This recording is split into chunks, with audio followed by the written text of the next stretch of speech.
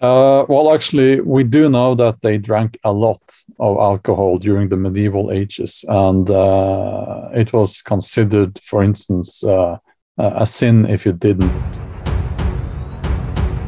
We believe that 1/3 of the population in Norway around the year 1000 AD was that they were slaves. Yeah, there's this saying that we're only 9 meals away from anarchy.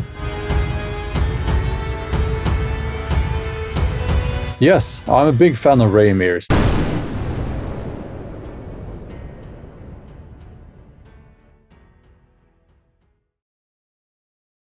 Bjørn, går det bra? Ja, det går bra, tack. Yeah. Good. I succeeded in my Norwegian. Absolutely. I'm just going to start by saying what an absolutely stunningly beautiful country Norway is. It's nice here. Absolutely. Yeah. Wonderfully kind and hospitable people. I've been fortunate to, my first trip to Norway was with the Marines when we went up to Jendesheim was where we stayed, and we did our Arctic warfare training up in the north. Oh, yeah. I learned one of my passions in life, which I haven't done for years, but it's cross-country skiing. Yeah, I like that too. Yeah. And then I was very fortunate to go back to Norway to study in Frøya, which is near Lillehammer. And I studied to be a development instructor to go and work as a volunteer in Africa. So I taught street children for 6 months in Mozambique. But that's wonderful. Yeah, but that involved living in Norway for 6 months on top of a mountain in a ski lodge. It was just an old ski lodge hotel. It was brilliant. Skiing every day, sauna. Then I went back to Norway and I chopped fish in a salmon factory. Okay. Lax.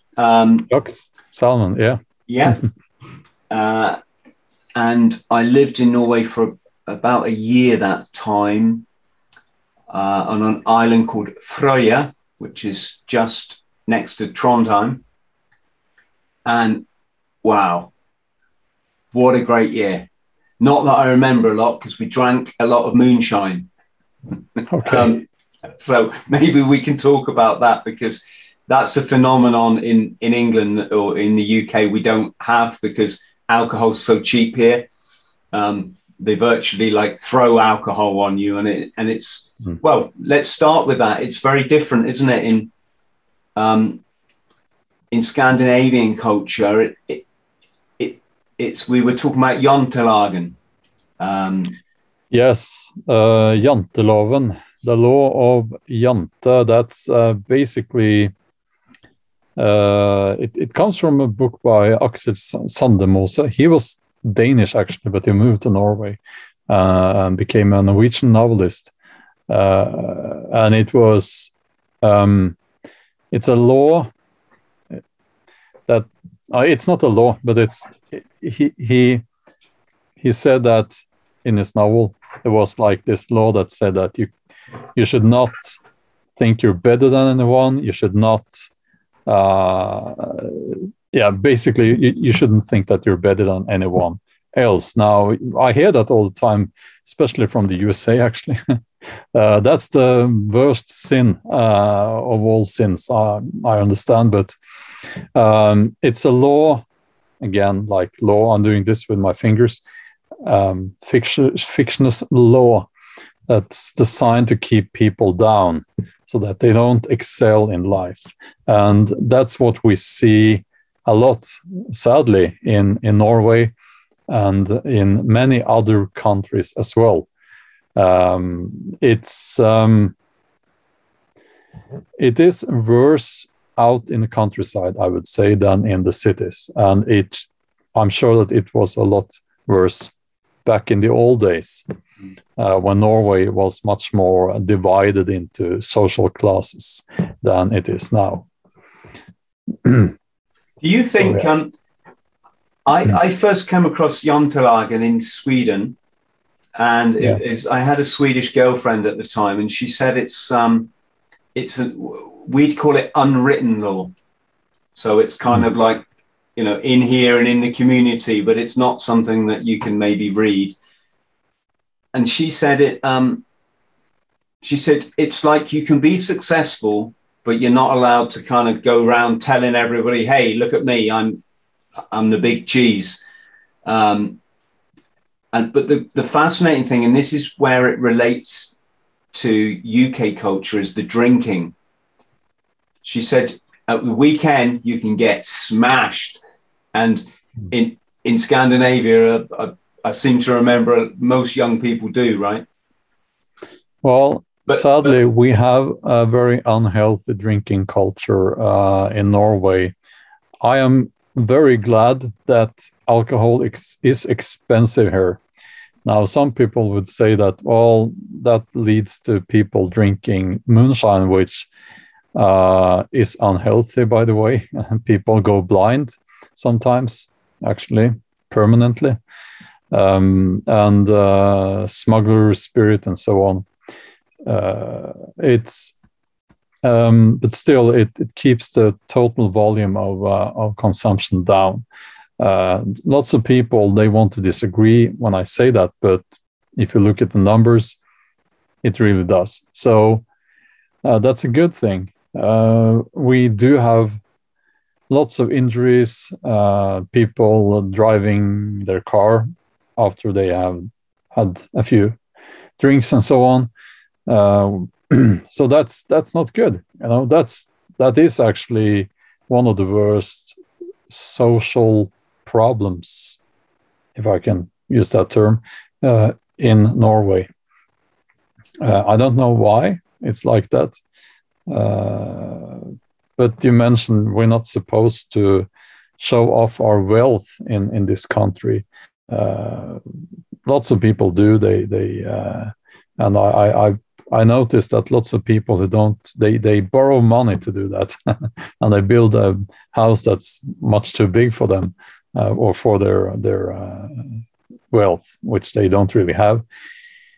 So you're not supposed to do that, but it's totally okay to go out and get very, very drunk on Saturday night. So that's an odd thing, if you ask me. I don't drink alcohol myself. So when you see me in my videos drinking beer, it's non-alcoholic beer, which I like. Yes, it's good. You can really get into the non-alcoholic beer, and for people who are trying to give up alcohol, I'd highly recommend it, because when you've been off the beer for a few months and you have a non-alcoholic beer in the pub, it really does. It's quite a nice little treat, and it kind of feels like you're drinking a bit beer. I mean, it helps get you by. But Bjørn, going back to the Jantelagen thing, I was more fascinated with the fact that it's frowned upon to drink during the week, i.e. during the working week in Scandinavia, whereas here you can drink whenever you want. I mean, many people now will drink one, if not two bottles of wine an evening. And yes, it is a form of alcoholism. But whereas when I would go in a bar in, say, I don't know, Oslo or Stockholm, and as the English guy, it's like, right, who wants a beer? The Scandinavians would go, and they start looking at each other. Yeah, and you could see the difference in culture. They didn't want to tell me, Chris, we don't drink here during the week. And I wondered, Bjørn, if this went back to the ancient cultures. So say for example, maybe the Vikings is not a good example, but Norway is very community based. It has to function as a community. And I wonder if they recognized in the old days that if you were the guy drinking during the week, you're not going to be much good. You know, you're not going to build your house. You're not going to farm your farm. You're not going to build your ships. Well, actually, we do know that they drank a lot of alcohol during the medieval ages. And it was considered, for instance, a sin if you didn't. And there were laws that said that each farm had to brew ale for Christmas and so on. I can't remember the details on that, but it was the opposite. But then we got the Christian, what's it called? Do you say? Ethos? No, the Christian, the purists, and several of those movements that were anti-alcohol, you shouldn't drink at all. It was considered then, from then on, a sin. And I think also meat consumption, interestingly, were frowned upon in certain Christian groups or fractions, but certainly alcohol was not allowed at all. And I think it comes from that, because there was a lot of drinking, a lot of people just ruined their lives completely, and then you had this alternative, no drink allowed at all, which was a better alternative. If you had to choose between drinking every day, drinking a lot, spending all your money on drink, and not drinking at all, obviously not drinking at all is a better option. So I think it comes from that. And it's kind of stayed within the communities a little bit up until today. Yes, that's fascinating. I'm trying to think of the name of that movement, because you had the temperance movement, but I know who you mean. Friends at home, put it in the comments. Yes, put it in the comments. So, Bjørn, your ancestry, your personal ancestry, does that go back to the Viking times? Is that your sort of...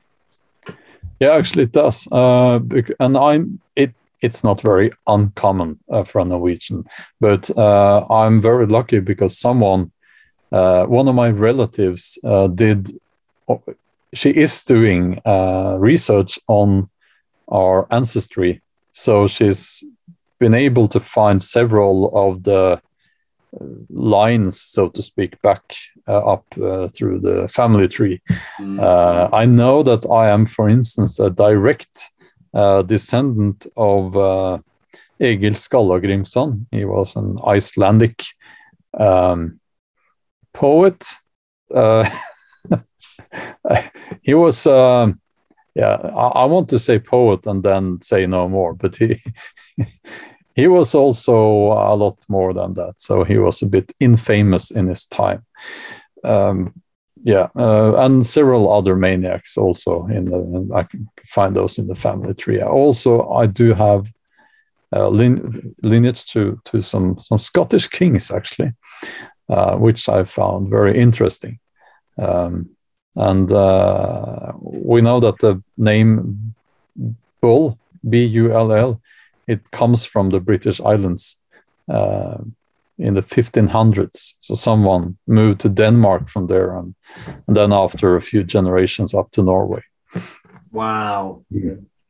So you might not believe this, but we're kind of related in a way, because my surname Thrall, I think in Norsk is Thrall, means slave. Yeah, Thrall means slave. Yes. Yeah. Yes. Or serf. So my family history is we were the lower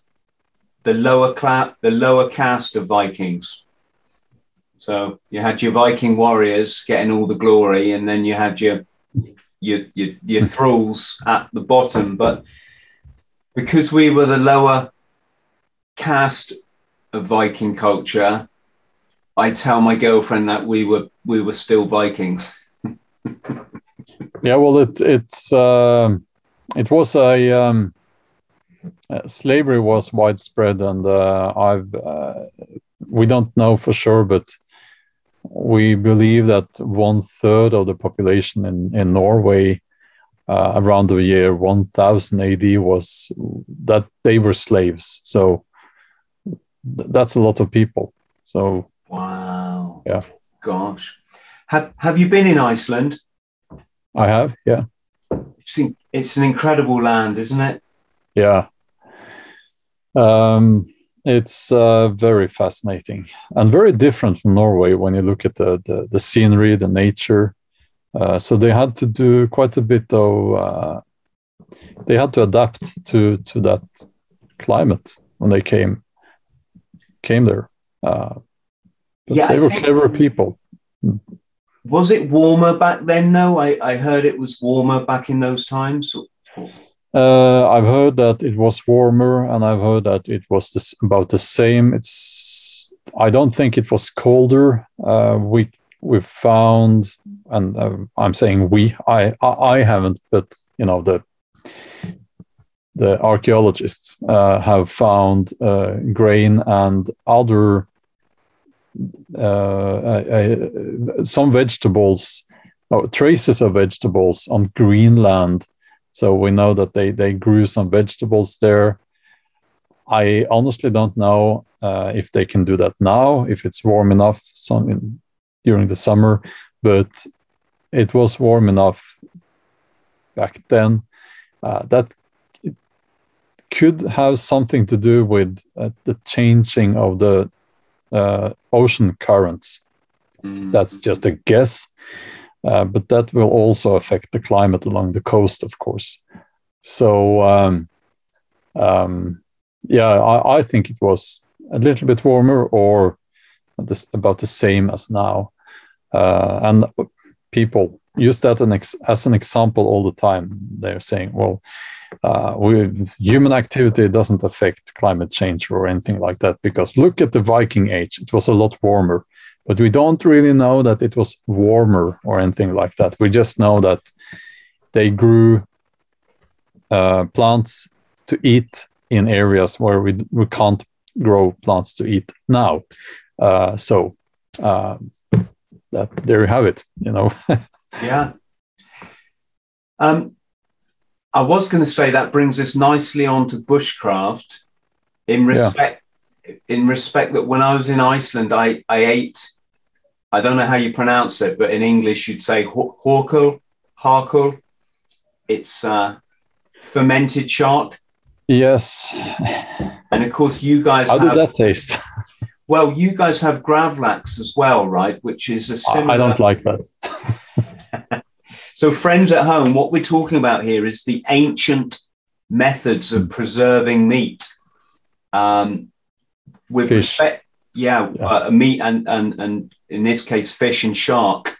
In Iceland, they take this shark obviously from the ocean, and it's got so much acid in it that it's buried in the ground for maybe a year.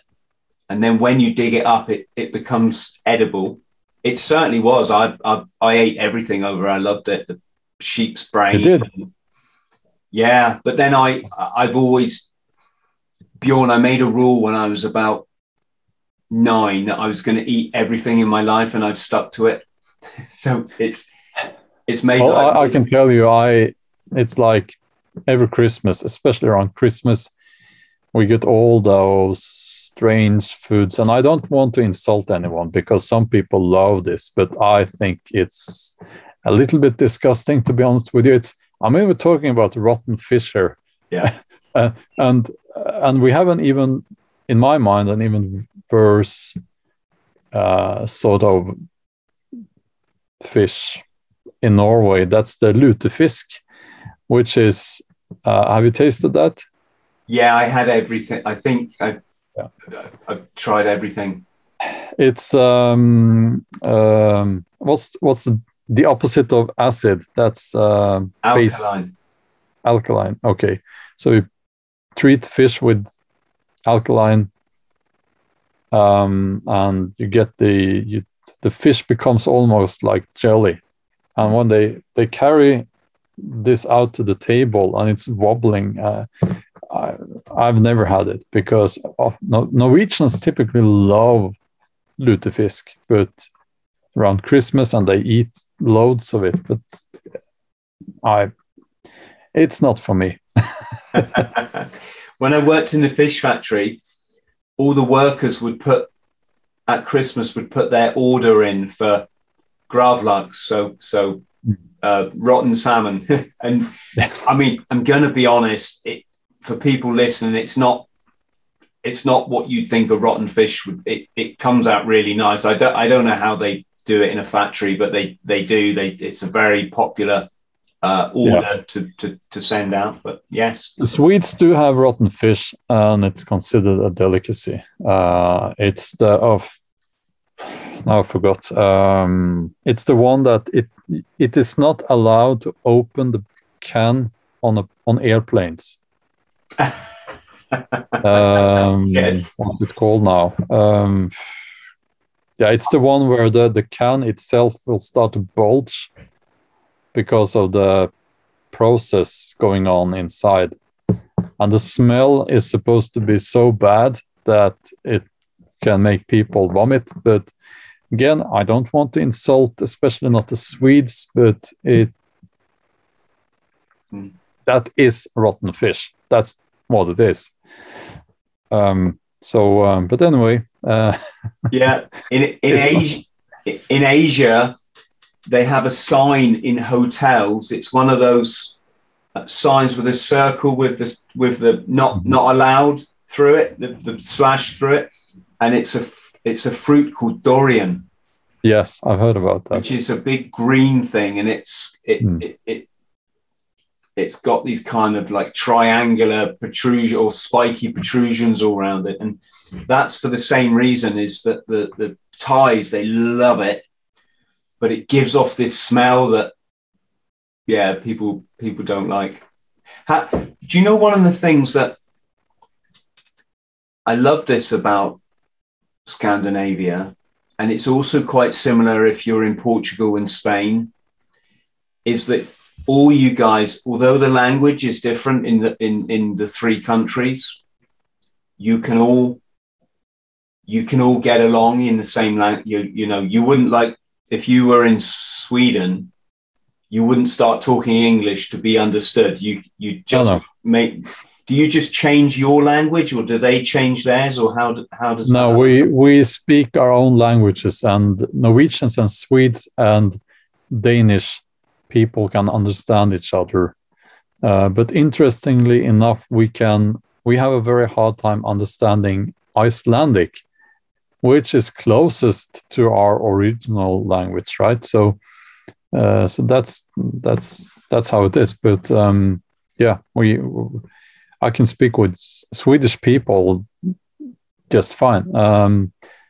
Danish is sometimes a little bit more difficult, but we don't speak English. We keep our own languages, and it's basically the same language. I would say there are parts of Norway where the dialect, it's so that I have a harder time understanding that than, for instance, Swedish. So, but I live very close to the Swedish border, and my dialect is actually it's extremely close to the written language. You will find that in a few parts of Norway, people speaking as if you would read from a book. And I live in one of those parts, actually. So, yeah. Mm. Let's talk then about, should we talk about prepping first? And then we'll talk about... We can do that. Yeah. So what is I would imagine people listening now may not even have heard the term prepping. I'm only sort of fringe familiar with it because when I hear the word prepping, and even though ironically I think everybody should maybe be doing it at the moment, but it conjures up images of these communities in America that take themselves away and live in the woods, and they shun society, and they want to keep their guns. Well, you know, quite rightly so, if you ask me. But does it just mean to prepare for any eventuality? Yeah, I would say so. But if we start by looking at governmental guidelines, at least in Norway, they say that the Norwegian government says that you should keep what you need to survive on your own, well, without any assistance, and without electricity for 3 days. So already you can see that some prepping is recommended by the government. Now, I'm not saying that we're going to follow the government recommendations just because they are saying it doesn't mean it's right, but it is, well, prepping is about being prepared so that you can you can survive and thrive without assistance from the outside. And you do have the doomsday preppers, people imagining a Walking Dead zombie apocalypse thing, and then you have also people who are a little bit down to earth, and they might have experienced being laid off for a while, not having any work, any job, and no income. So if you have a situation like that, it would obviously be good to have all the food that you need and other essential items for, let's say, maybe a year. That takes a lot of stress off your shoulders. I myself, I think it's more wise. It's wiser to have food than to have guns, if I had to choose. But of course, I won't get into the gun thing here, but social media, it's very sensitive about that. But so that's both is probably wise, but prepping is also a mindset, I would say. You will typically find people who want to be self-sufficient, not dependent on anyone else. You'll find those people in the prepping community, if we can call it that. I don't think we do have a prepping community in Norway, but we certainly do have preppers here and there. So it's a mindset, I would say. I mean, theoretically in Norway, you'd stand a better chance of surviving something. Say if the smart grid went down and trucks stopped delivering food to supermarkets and this kind of thing, which is not actually, I'm not sure if you're aware of this, but we've had that in the UK this last 2 years. We've had like no food in the shops. And I mean, this is the UK. I don't mean that there was nothing, but it started to get a bit concerning. Yeah. Funnily enough, the preppers in Britain, they only prepare themselves with toilet rolls. Yeah. I think they're gonna, if they see a moose, they're gonna throw the toilet roll really hard. But of course, in Scandinavia, you have many log cabins, don't you, out in the cabins out in the nature. I gather some of them are left open in case you have an emergency, and they leave a match sticking out the box. So if your hands are cold, you can grab the match, and they leave the fire already kindled, so you can light the fire. That I have actually not seen, but I guess you can find that, and we do have a lots of those cabins scattered around in the wilderness here. We also have a wilderness, which is not all countries do have a wilderness. So in Norway, I would say actually, and I will say this, there are people in Norway who might be into a form of hunting. I'm saying a form of hunting. And they have this image of themselves surviving out in the wilderness if something happens. And because of that, they do not prep. But in my experience, those same people would not be able to survive out in the wilderness, and they would not be able to hunt effectively.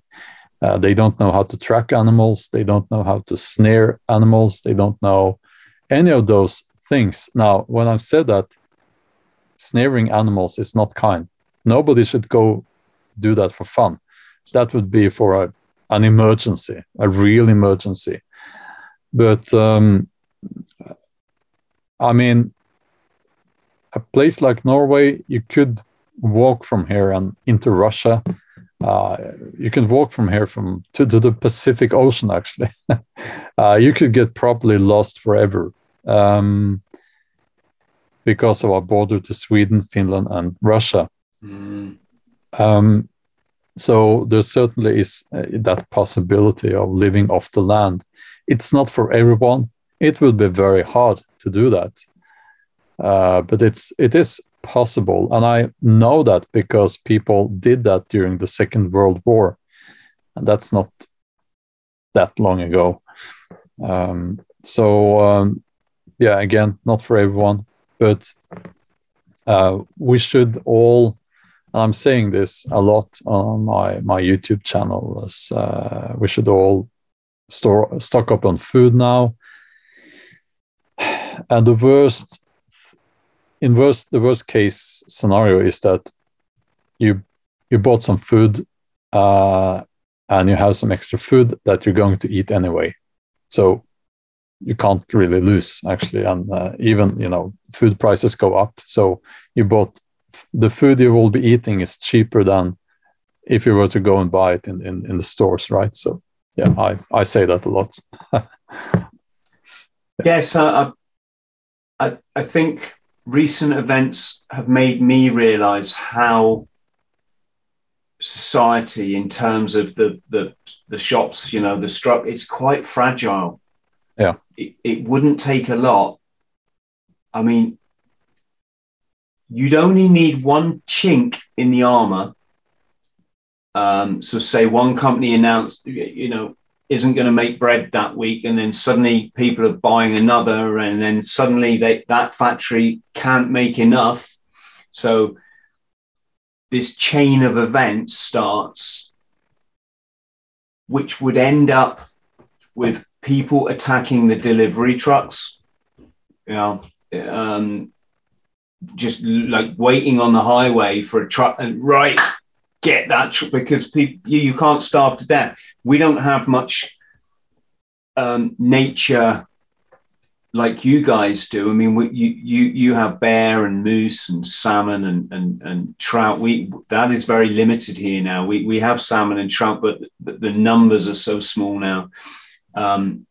We have a few sheep and cows, obviously, but I really can imagine a scenario where it wouldn't take a lot for people to start starving, and then even going house to house to steal the neighbor's food and this kind of thing. Yeah, there's this saying that we're only 9 meals away from anarchy. So yeah, there's that. But yeah, I think that stealing would be the first thing, and then you would have the violence, and then you would have complete lawlessness, I guess. This idea of going out into the wilderness, most people would not do that.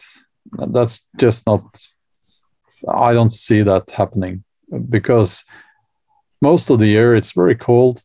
most people do not have any experience in spending nights out in the in the woods and so on.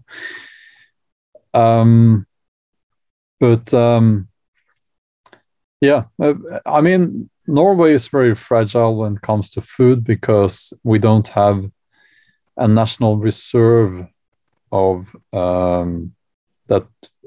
Nothing to speak about anyway. It's very limited. So we are totally dependent on getting food into the stores every day, or almost every day.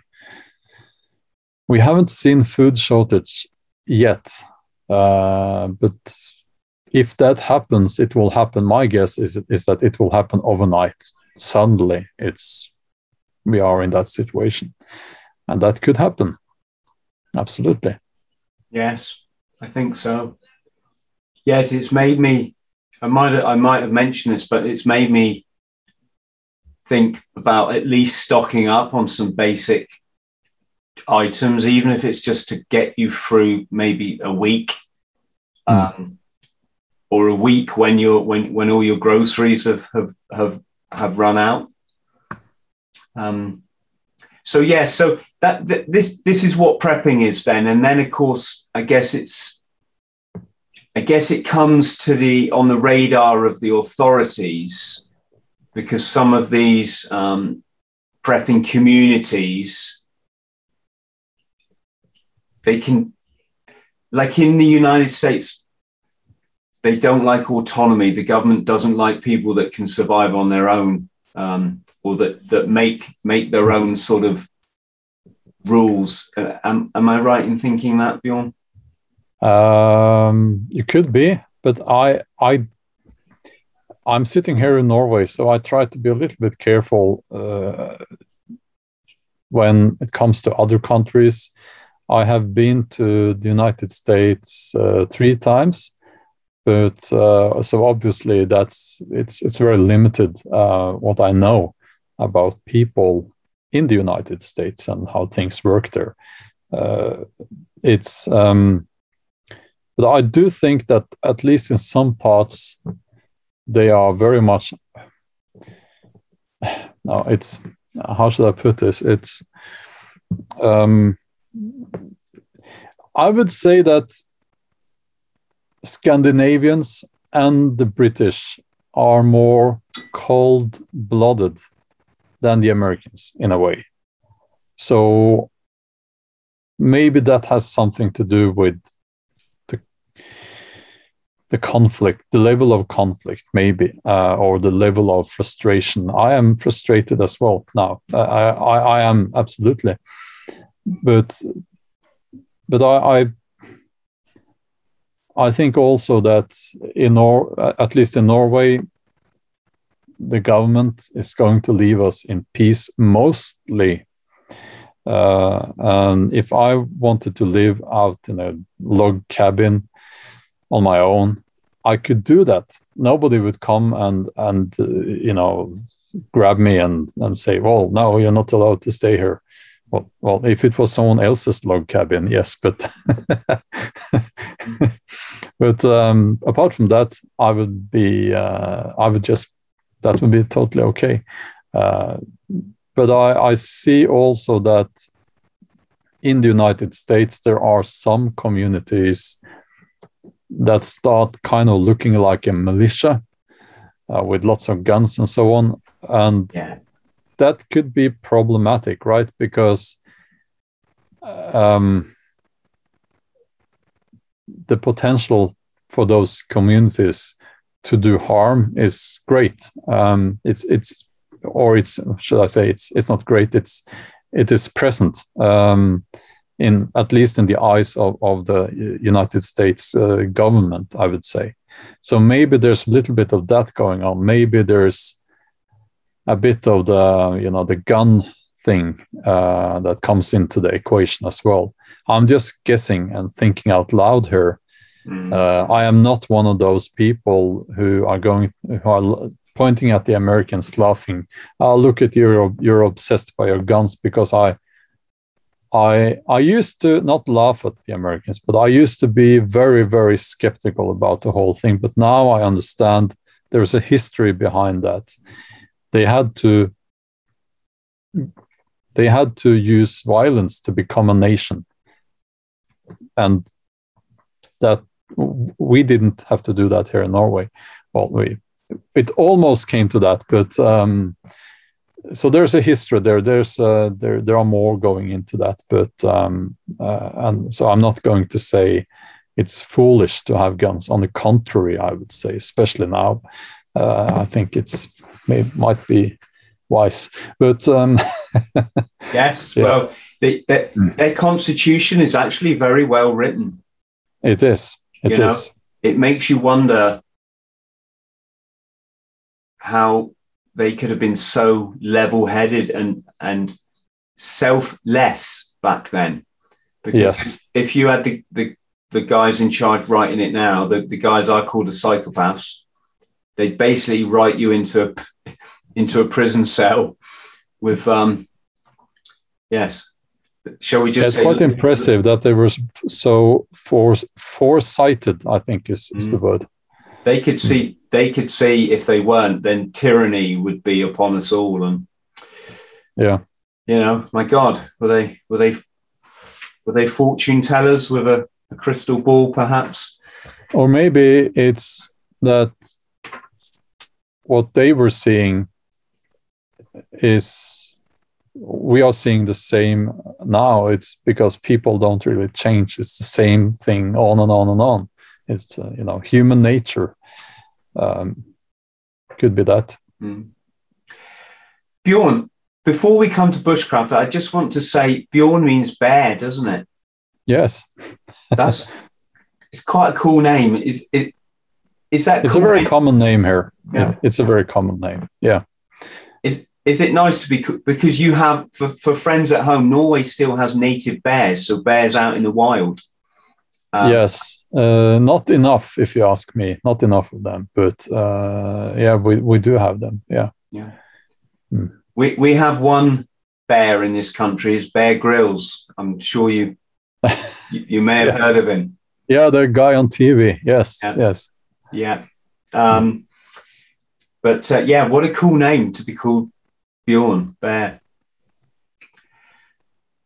Bushcraft, one of my favorite pastimes, although I'll hold my hand up and say what with doing all the YouTube and trying to write books and doing some adventuring here and there, I don't get to do it enough. I think I have about maybe 5 videos now on my channel, just some very basic bushcraft, some of which I've done with my son.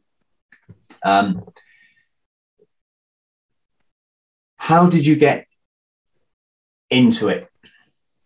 Well, it started very early on when I was a child. And of course, we didn't call it bushcraft then. That was not a term here in Norway. But I really like to spend time out in the woods, whittling and making bows and arrows and stuff. That was quite normal back then in the 70s, early 80s. And I must admit also, it was very exciting to start a fire. We were not supposed to do that, but if you had a magnifying glass, you could. And that's kind of the start of my bushcraft career, so to speak. I didn't burn down anything, no. But I then started I was in the Boy Scouts, and then I went.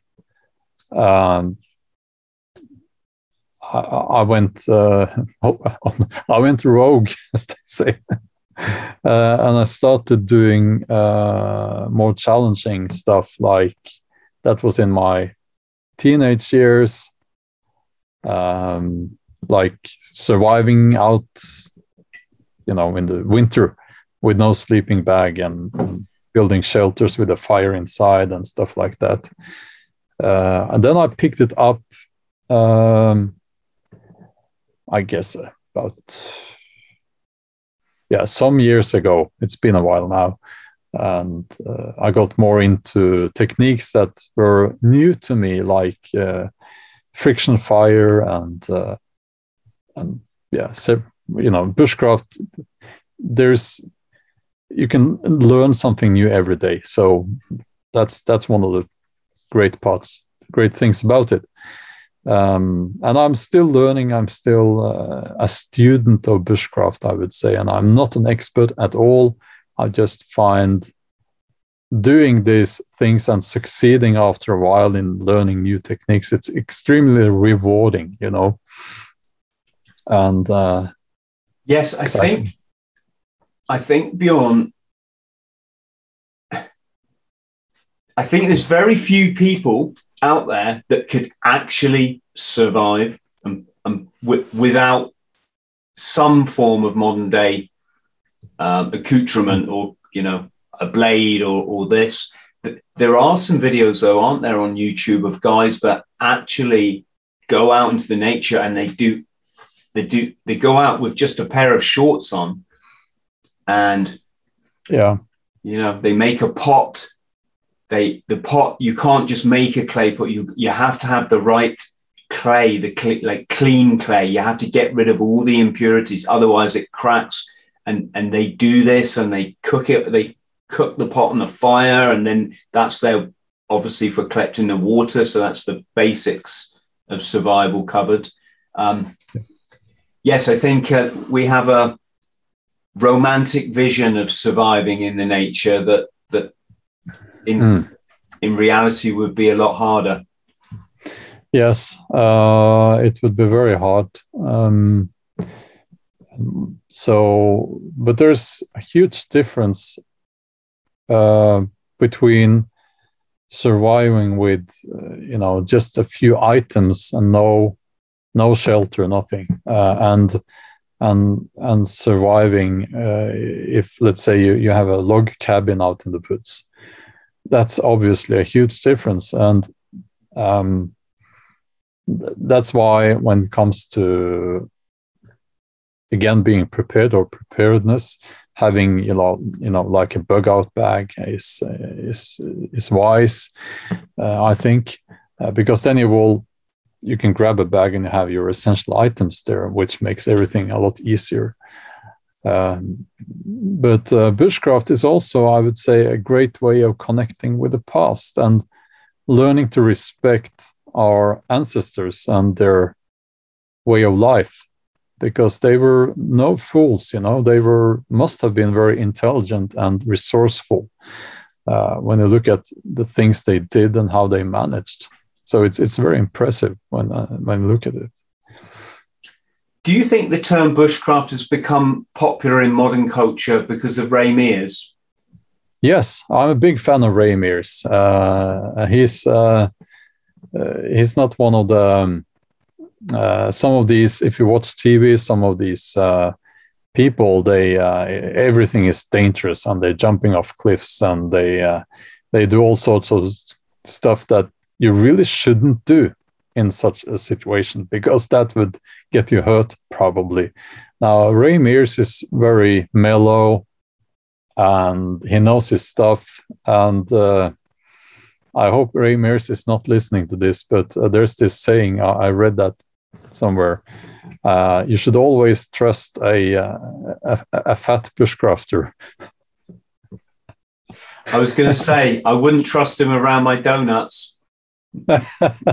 Yeah, well, but in my experience, you know, you need to take things easy out there in the wild. So when I hike, I don't like to walk very fast, and I try to observe what's going on around me.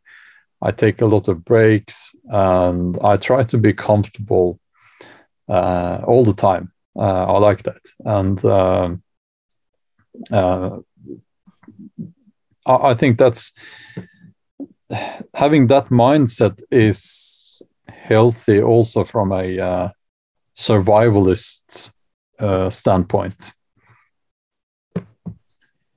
Yes, energy is your enemy if you're ever in any kind of survival situation, isn't it? Because you only have, I once went 18 days without food. Wow. On the 17th day, I ran 2 miles. I just wanted to see if you can still run after fasting for such a long time. For friends listening, it was a great experience. I think I've done a video on fasting, and it's absolutely nothing to do with body image, losing weight, etc., etc. It's about getting in touch with our ancestry, who, as we're hearing now, probably would have had to go for periods of their life without food, in times of scarcity, bad weather, drought, famine, this kind of stuff. So I think because it's built into our DNA to be able to go for such long periods, I think it also has some sort of purifying effects on the mind and the body. But that's another subject. For young people listening, I'm a big advocate, Bjørn, that you've got to get outdoors. You know, you got to we as youngsters, we would go into the nature, we'd light a fire, camping, all this kind of stuff. What can we say? Because I do worry that some young people who watch my show, if all they do is just play the Xbox, go to the job, come back, play the Xbox again, they're going to get old and then look back on their life and never have connected with nature. Yeah, well, that's not a good life, is it? No. It's not a real life. It's a very artificial life, and people need to get out in the real world. That's what I always say. And the real world is not the cities. It's the wilderness. That's reality, and most other things are very artificial. So I think, and I get this question a lot because people are asking, what should I do to get out in the wilderness or to connect with nature and so on? Well, the obvious answer is, well, just get out there. But there's a lot of people who are actually afraid. So people will ask me things like, are you not afraid of the predators? Yeah, I guess in some countries there are. Are they talking about the government now? Well, I think actually they talk about wolves and bears and stuff, but it's so it's actually quite difficult to explain to people that, well, it's not like on TV where people they survival shows, they almost die in every scene. It's not like that. Now, nature can be cruel, nature can be brutal, nature can be all things, but mostly nature is quiet. It's quiet. And you go out there and that you hear that silence and you start connecting with yourself through connecting with nature, should I say. That's a very profound thing when that happens, and you really have to experience that to understand what it's about. You never get that silence when you're constantly bombarded with the people talking, advertisements, social media, your job tasks, Xbox games, and you never.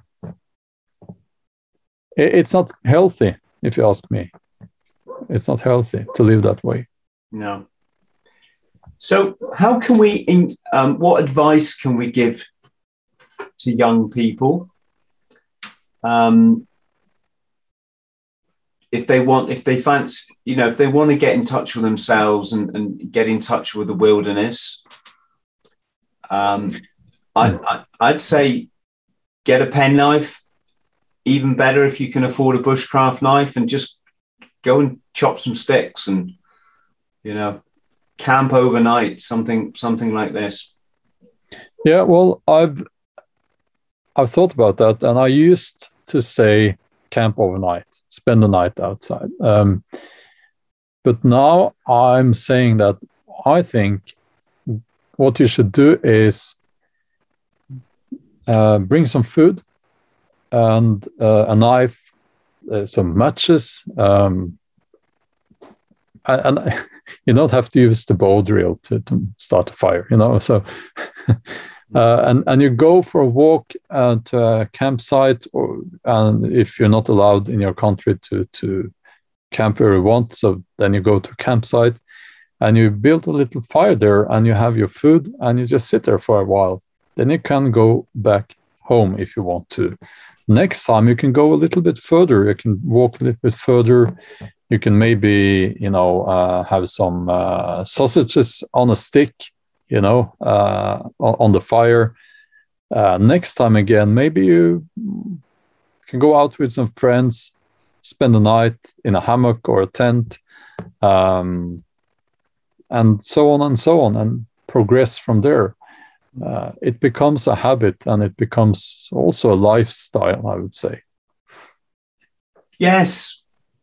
I'd say for friends listening, I would just drive out somewhere and then probably not go too far from the car until I was, it's always quite nice to be near the car anyway, because then you don't have to carry so much stuff. But having said that, I have done 70-kilometer marches, camping overnight. That was in Iceland, actually. That was a wonderful trek. Let's finish, Bjørn, by talking about fire by friction. Yeah, that's great fun. Yes, I'm gonna, 1 second. I've never managed to do it in the nature, so I resorted to buying one of these kits on eBay. You're going to hate me now. No, not at all.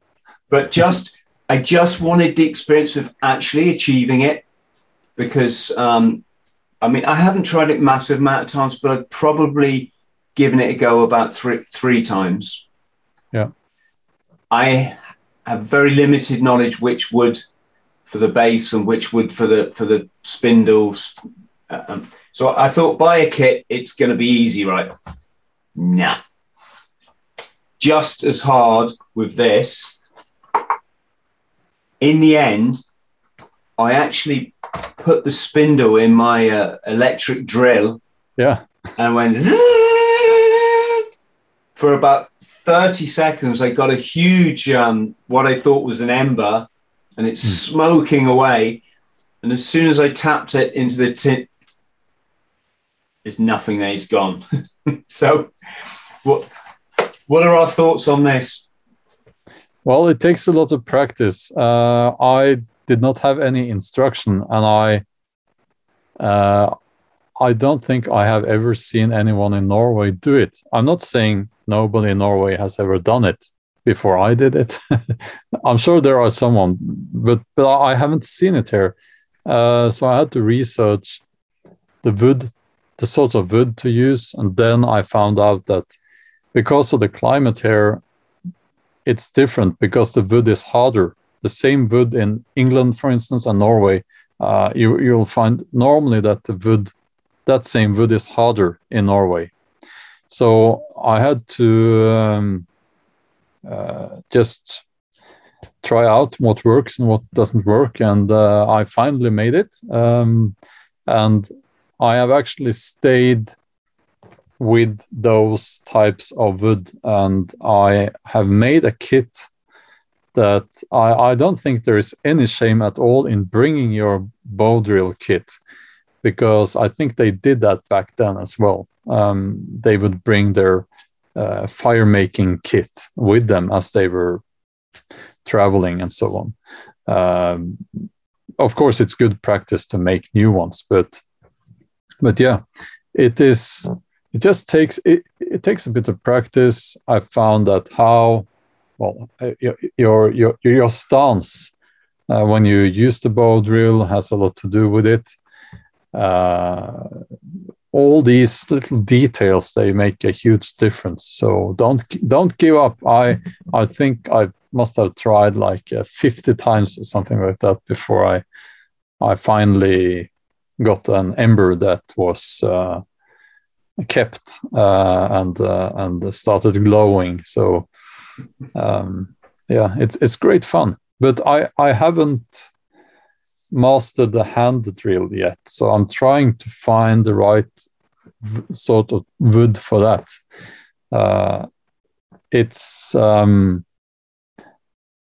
a bit challenging here, I have to tell you, that the hand drill, because the wood is so hard. So yeah. And even when you find the right wood, it's going to take all the skin off your hands. It's a well, I've heard that you can actually take some spruce sap in your hands to make them sticky, so that they don't slide down the spindle that easily. But you can do that. But as I said, I have not yet, as per today, as we are recording this, I haven't mastered the hand drill, which is a bit embarrassing. But I'll get there. And the reward will be even greater the more effort you put into it. Definitely. And is that a bow I see behind you? Oh, it's it's one of those modern bows with the wheels on it. So yeah, I have one of those as well. It is more accurate than the long bows. And is bow hunting legal in Norway? Because it's illegal here. Yeah, it is illegal here, and my experience with the local hunters here tells me that that's probably wise, but I do have one of those. Yeah, absolutely. I guess the problem would be is that you could injure an animal, and then it's got to run away and die. Yes. Yes. And it is less accurate than a rifle, but the problem with hunting here, of course, is that there are lots of people, sadly, who will sit there and drink and behave in a way that hunters should not behave, should I say. Yeah. Yes. So I have a problem with that in my local woods, actually. It's a big problem. Yes. I guess times are changing, because in the UK, we have something called the Country Code. And it's quite an old, it goes back years and years, and you can actually find it written like on, say, a government or a government website, or like, say, a nature website. And it's because people have to be told not to drop your litter. You drink your beer, you can't just throw the can on the ground. And this is a real problem here. Yeah, here as well. And especially during hunting season, or should I say at the height of the hunting season, I will always find empty beer cans, vodka bottles, and all sorts of rubbish at the campsites here in the local woods, which makes me think that, it doesn't happen it only happens during the hunting season, so you can draw your own conclusions there. But sitting there and drinking bottles of vodka and hunting is not a good combination, if you ask me. Yes, I think times are perhaps changing as well, because I don't think you would have had to tell people 50 years ago not to just throw your vodka bottles in the forest. Oh, it can start a forest fire as well. Yeah. If it I just mean it's maybe a newer thing. People are losing touch with the importance of the nature. Yeah, well, I've heard people, grown up men, talking about playing hunting on their computer games, like I don't know, the Xbox, so I don't know what these things are called, but yeah, and it's all, and then you can go out in the woods and you can shoot, hunt, and so on, play there as well. And it's like there's something wrong with these people.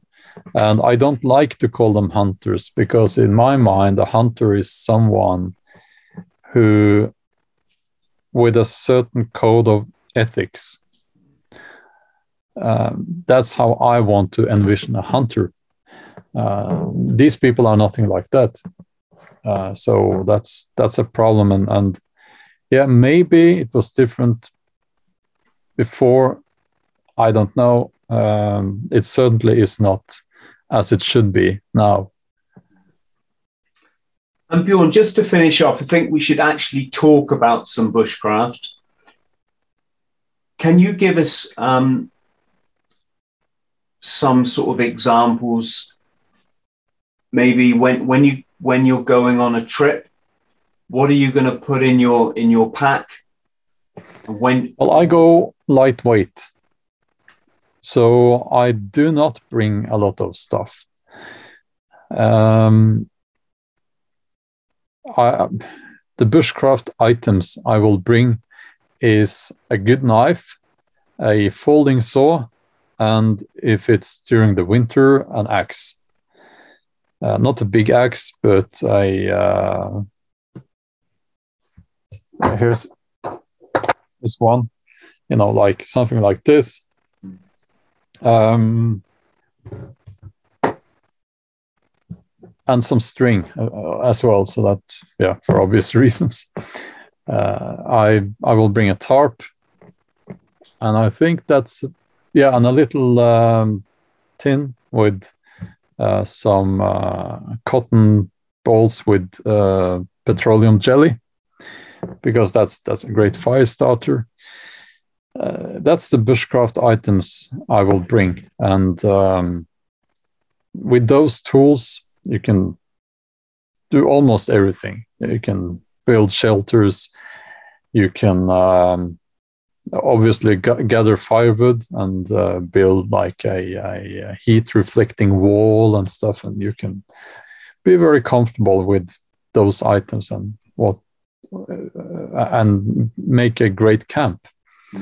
In winter I prefer to have a like the tarp behind in some kind of configuration, and the fire in front of me. That's and I make a long fire, or typically a Siberian long fire, or a Siberian log fire. That's those two are my favorites. They keep you warm for a long time.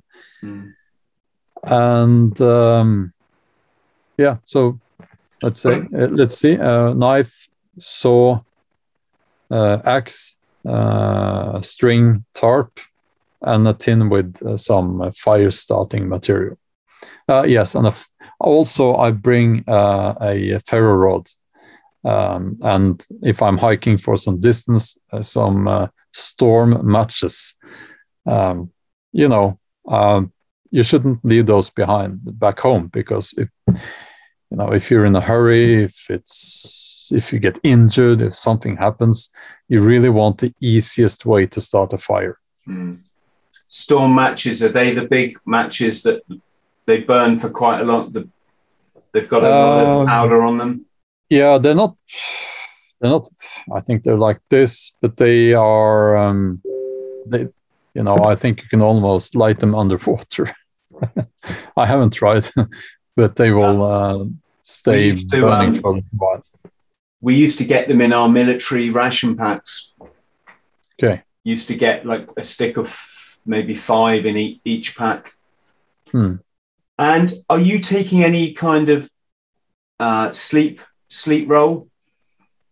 Yeah, of course. My sleeping bags here. Which brand are they? I use the C-packs because they are lightweight and good quality and not made in China, which is a topic in itself. But I use C-packs and a sleeping pad as well. And do you ever use a bivy bag? I haven't. Well, yes, I have many years ago. I used to hike with a bivy bag when I was when I was a teenager. I still have that one, but I don't use that anymore. I use a tent now. Yes, and did I see a Jungelak? That was a Norwegian brand, was it? Yeah, a Jungelak. Yeah. Is it Norwegian? Either Norwegian or Swedish, but I think they've sold out. They sold out. I would have to check. I'm not sure, but in general, you will see that the Norwegian brands are not Norwegian anymore. Yeah, they're not produced or manufactured in Norway, and they are not owned by Norwegian people. So, but I don't know if that goes for Jungelak in particular. I saw that they'd been bought out by Mammut, which I think was traditionally a German company. Okay. Because I tried to buy one because I know they're the best sleeping bags in the world. Scandinavian equipment is just so well made. It is. But for me now, it gets too heavy. Again, I don't like to carry a heavy backpack. So some people don't mind, but I go lightweight, and that excludes most of the Norwegian brands or the formerly the brands that used to be Norwegian. And I've seen you eating what looked like the pre-prepared rations, the ones you just put in maybe hot water. Yeah. Is that your favored technique, or do you mix it up?